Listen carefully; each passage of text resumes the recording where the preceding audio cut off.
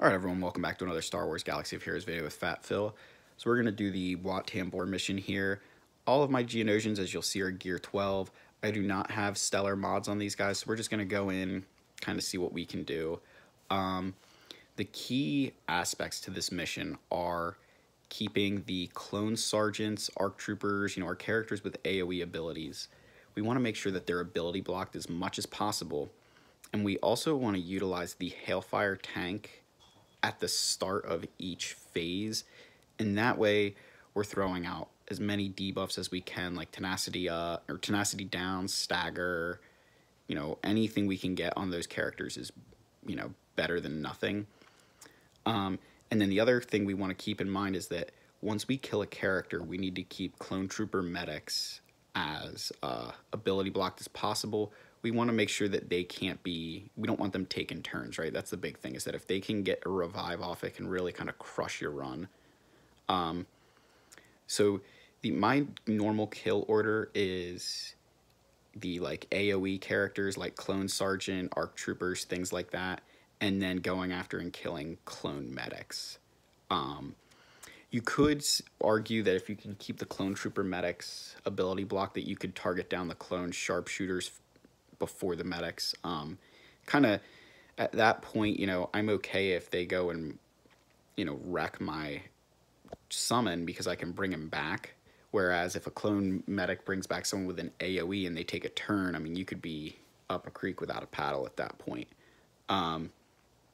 So again, going into the next phase, just make sure all your cooldowns are off, are done. Like, you don't need to be using spies specials here or anything like that, because you'd rather, at this point, we're not in any danger of losing, and so you want to save everything for the next phase and try and do as much damage as possible. So when you see Shock T in any wave, you want to target her down first, because she's going to give all of your clones retribution, and that can be super annoying to deal with because they'll just keep counterattacking. So you'll see there, they just did a counterattack, but now we've killed her, and then fortunately I got a turn with Sunfok where I could go and dispel that retribution.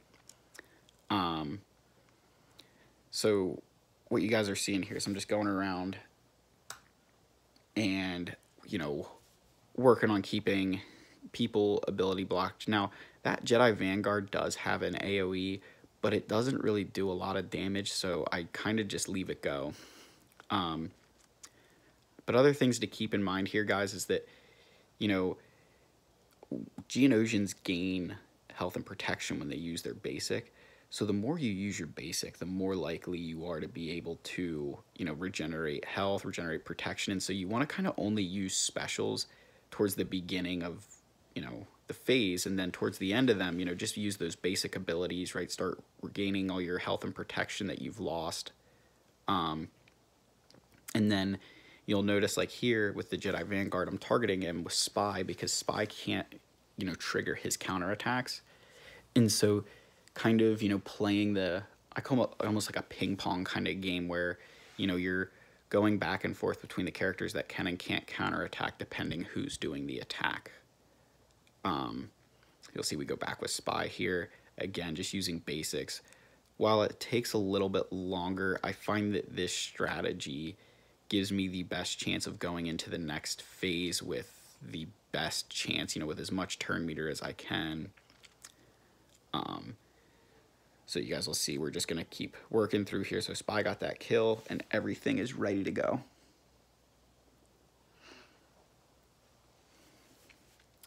So now what we're going to do is call in that Hailfire tank. And so then in this node, we got Mace Windu.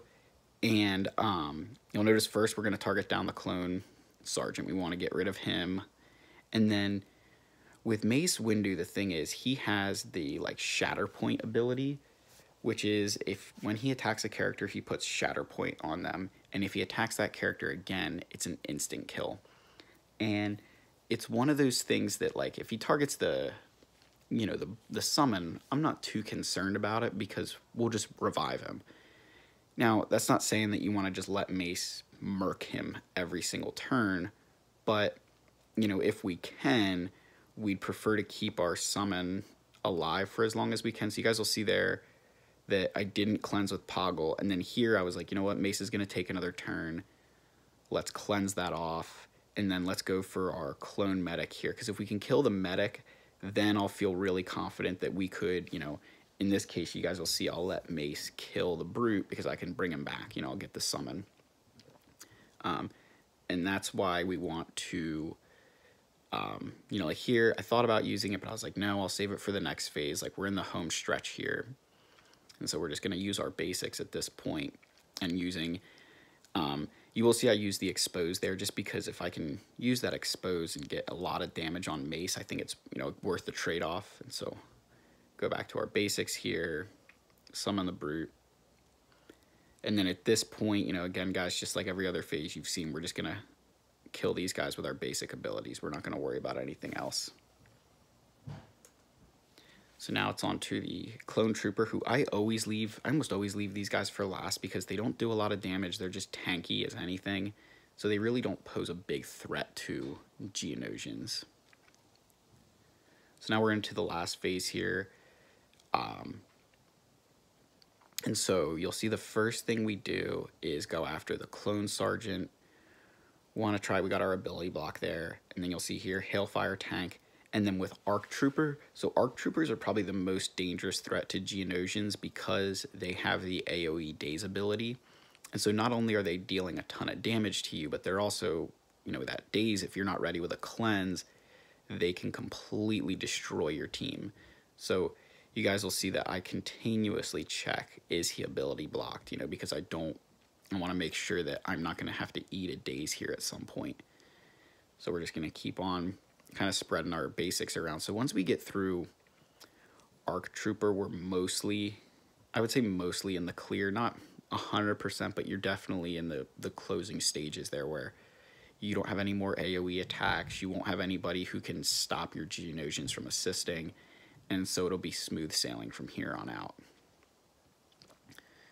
So we get the Arc Trooper out of the way. And so then I always take out these clone commanders because they can give turn meter and I just get annoyed by them. Like that stun from Ayla, I don't really care if she stuns people because like she's only going to stun the summon. And while he can do some damage, it's not the end of the world if he's just sitting there with taunt like he's doing his job. So again, we're just going to keep going here. So Spy does his thing. And then we're going to go after Luminara, because if she can, you know, again, like, at this point, I could hit auto, and I'm not going to lose the battle. But I just kind of prefer to play it out manually. Just, I don't know, it's force of habit, which is a good habit to get into, that, you know, don't just always press auto because something could come up that maybe you weren't expecting or weren't prepared for. But otherwise here, guys, I mean, this is pretty simple at this point. Just keep on going around. We're just going to target down these guys. And then once I get Vanguard out of here, I think I do eventually hit auto. Just because, like, we're ready to go. Yeah, so there's the auto on Ayla. So hopefully this helps you guys clear the WAT mission. Like and subscribe for more content like this. Leave comments, you know, if you have any questions, don't hesitate to reach out. Otherwise, guys, I'll see you in the next video and appreciate you hopping on. Cheers.